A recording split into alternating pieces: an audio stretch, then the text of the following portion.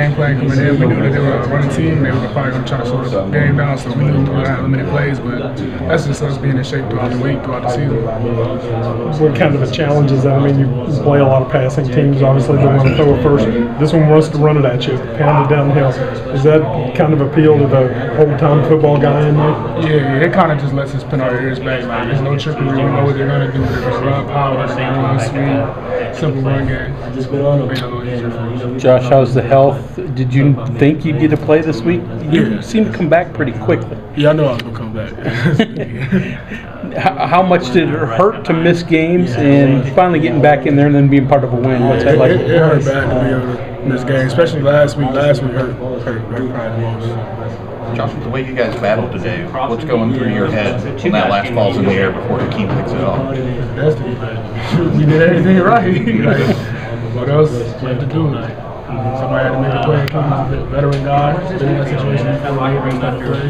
So we just made the play when it presented itself. Does your heart go in your throat when you see the ball go up in the air, though? I mean, he was open for a second.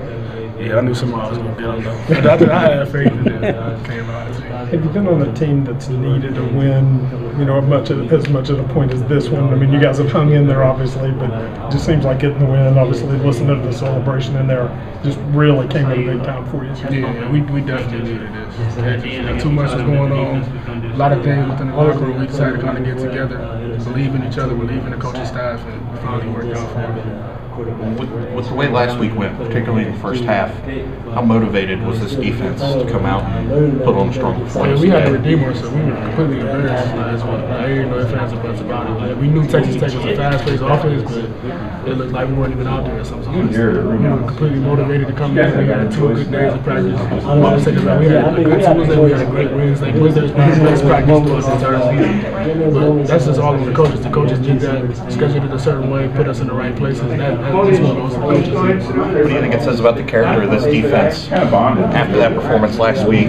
First play goes 80-some yards for a touchdown this week, but you guys don't fold at that point. See, that's the thing. Like, I can miss an assignment, or the lineman can miss an assignment, you don't see it. If a DB misses an assignment, everybody sees it. So it kind of gets blown out of proportion. But we knew we were good enough to play with them, and we knew eventually we were not.